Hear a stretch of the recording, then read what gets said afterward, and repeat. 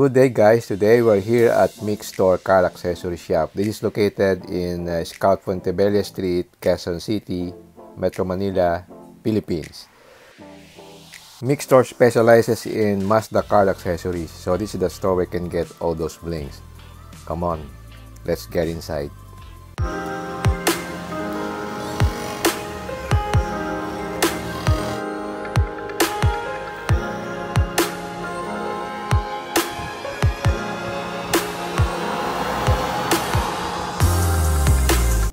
This is the entrance of Mikstore. It's just a small shop, so you can go inside and see the displays of the accessories.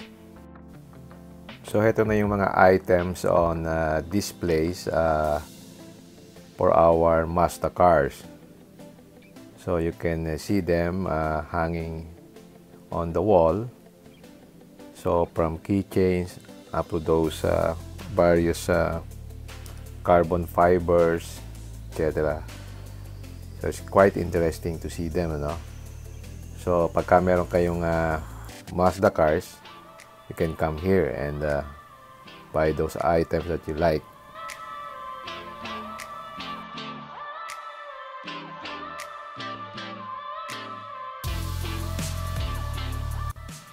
These are the additional items on the other wall. You have the steering wheel, paddle shifters, all the other small items for Mazda cars. Yan, oh.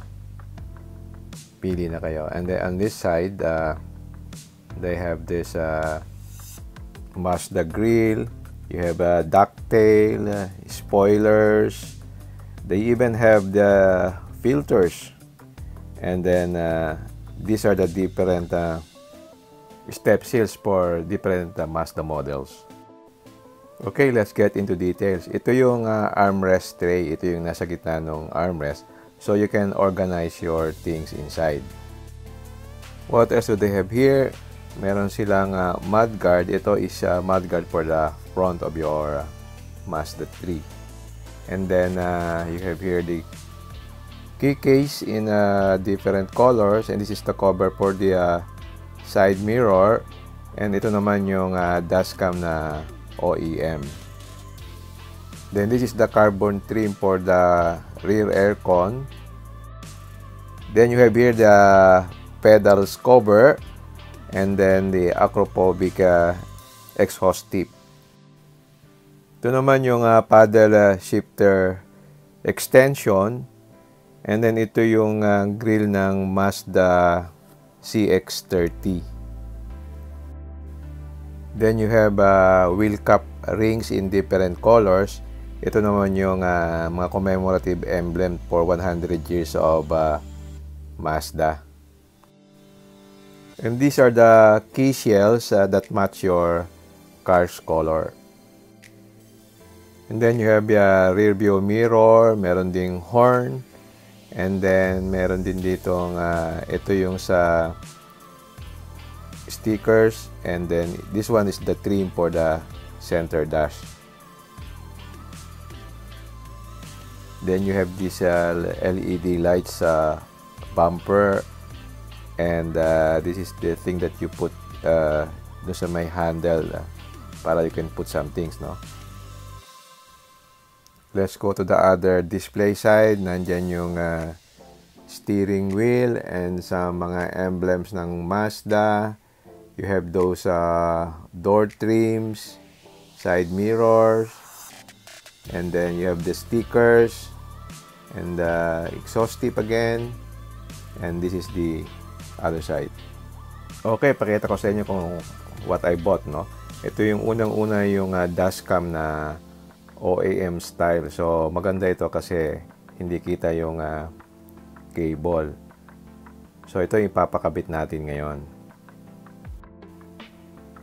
By the way, free na yung installation when you buy from Mikstore. So, kaya okay yon. So, tingnan natin yung specs nitong dashcam.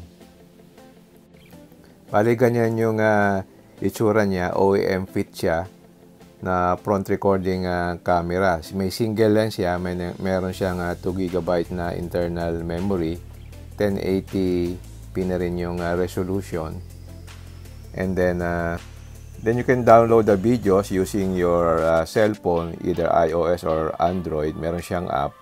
And then may micro SD card na pwedeng hanggang 265 gigabytes. And the nice thing is it can operate automatically on and off. So once you start your car, it will automatically record. And then once you shut down the engine, it will take you about 30 seconds before it shuts down. So automatic na siya. Meron din siyang built-in microphone with Wi-Fi connection. And the nice thing is, it's very neat looking at very good yung design. Kaya, I like this one. So, ang first step is you have to remove the original one. So, ito yung the same design nung sa camera, the housing, no? So, you have to remove that one, yung kalahati. And then, kakabit natin yung OEM fit na dashcam. So, yung fit niya will be the same as what you remove. Kaya, it will look like an original one. So, you should be careful in installing this because it might break, no? So, it has to be installed by an expert installer so that it will function smoothly. So, yan, the guy is fixing it. The nice thing here is there's no splicing sa wiring, and then you can hide the wiring so that it will look neat. So, those wires are to be connected doon sa OBD port nitong Mazda. So, there's nothing to change in the wiring. You just have to plug it in. So, those wires should be hidden inside that casing. So, he has to look for the areas where he can hide it. So, ito, tinetest fit niya yung cover, no? Para maikabit yung wires, he has to pull down this portion so that the wires can pass through inside. So, kailangan niyang ibaba ito. Nakatakot nga, kaya dapat dahan-dahan din. Ayun, oh.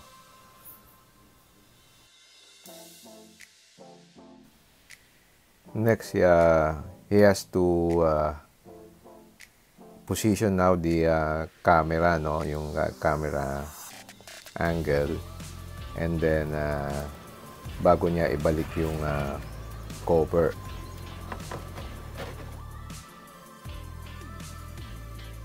Now he's putting the cover back. So once settled na yan, we will now connect it dito sa ilalim. This black is for the OBD and this blue is for the dashcam. Siya yung magkoconnect sa dashcam. Now, he will connect the wires dito sa OBD port, which is located on the left side of the car, underneath the dashboard. So, once that is connected, next thing is this blue connection will now be connected here dito sa dashcam sa taas. This is how you connect it. Just push it and then it's now connected. Then you have to pull the wire and then padaanin dun sa ceiling. You hide it in the ceiling and then you go down to the A pillar to hide the wire. So you have to remove yung trimmings para may hide mo yung wire.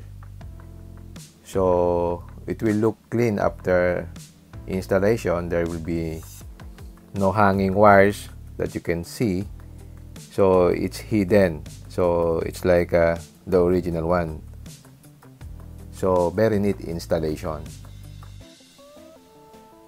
And then winifix na niya dun sa ilalim. So so that the wires won't be shown dito sa ilalim. And then after that, put back the trims, and then you also put back the cover dun sa OBD port, and that's it. You finish installing, so it looks original. So tinest natin kung nagwo-work siya. Okay naman. Yan yung lens niya. And then at the side, meron siyang blue blinking, which means that the dashcam is recording. So once you start the engine, it will start recording. And when you shut off the engine, you will see yung red na light niya. So the camera will be on for about, I think, 30 seconds to 1 minute. Once you shut off the engine, magre-record pa rin siya. And then it will shut down automatically afterwards. Then this is the right side view. This is where you insert the micro SD card to record the video clips, which you can set to 1 minute, 2 minutes, or other time.